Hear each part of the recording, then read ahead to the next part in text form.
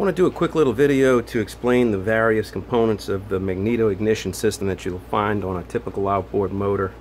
This is before the modernized electronic systems, computerized, before capacitive discharge CD ignition. This is where you basically have a magneto, points, coils, condensers, and that's 100% of the system. The way this system works is there is a magnet inside of the flywheel that sits on top of the motor, and this magnet, as the motor is going around and around, you'll see this is not magnetized on this side, but this side is. So as the flywheel is spinning around and around, it is rotating about the fields of the coils. So there's two coils. This is a two-cylinder motor, so there's two coils, and it's spinning around and around. It's generating a field of current, and that's energizing the ignition. You have two sets of points, one for each cylinder, and you can see here that this is from a 1961 Johnson outboard, and I've got a 1958 down here. It's identical to it. The points are the same. So the points, when they open and close, they make contact here, and the other points for the other cylinder open and close on the other side. Bottom side of this, you have two plug wires coming in. The two plug wires come in, one for each cylinder. You also have your grounding wires. So these wires are to basically shut off the ignition. When you kill the ground, I'm sorry, when you push the shut off button, it grounds both coils out, and they don't fire. So in this system, you have a set of points and a condenser and the coil. The coil is what generates the power. The points is what turns it on and off. The condenser is a way of absorbing power within the field, so that when this switch opens, when the points open, it doesn't continue to arc. That's all the condenser does, is it just controls the arc that tries to retain when the points open up. But the points, all they are is a big on-off switch, period. They're just, if it's closed, the circuit's closed. If it's open, then the circuit's open. So it just goes on and off with each round of rotation, firing the cylinders once per revolution. I've got a new set of innards for my Magneto setup. I've got two new coils and new plug wires. I ran new ground wires. Show you how this is hooked up. So plug wire comes in from the bottom of this one, the same as it does for the one on the top. So the one on the top, I just have it out there so you can see when you get a plug wire, it's just going to look like this. You'll get another coil, and the coil will have an end that receives the wire, and it's as simple as just shoving one into the other, and you shove it in until it seats, and then you bolt it down.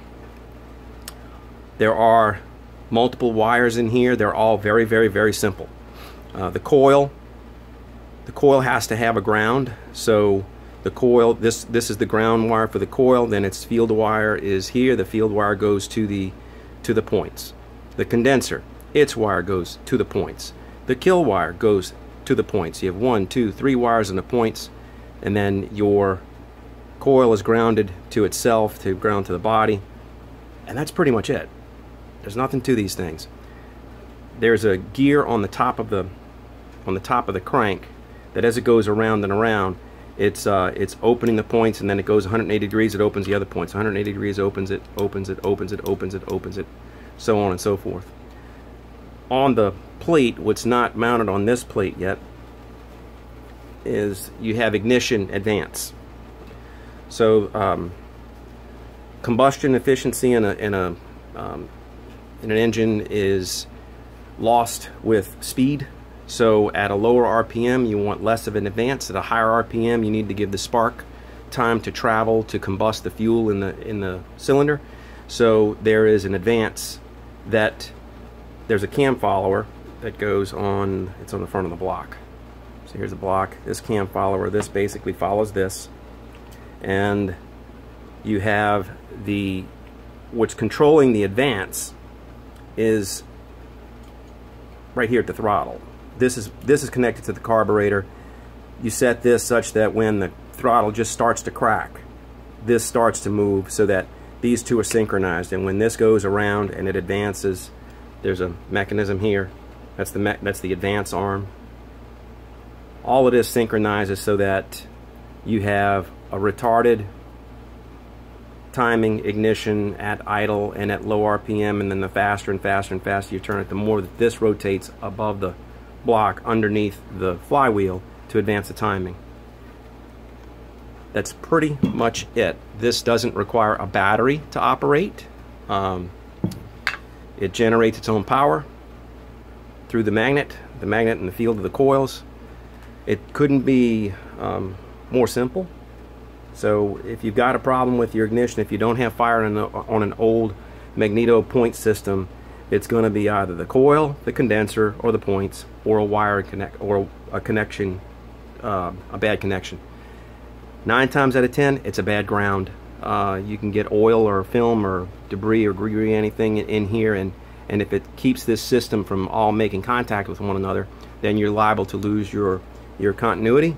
And if you lose that, then you've lost spark, or you have weak spark. But other than that, that's it. Coil, condenser, points. One set for one cylinder, another set for another cylinder. That's it. So, hope this helps someone.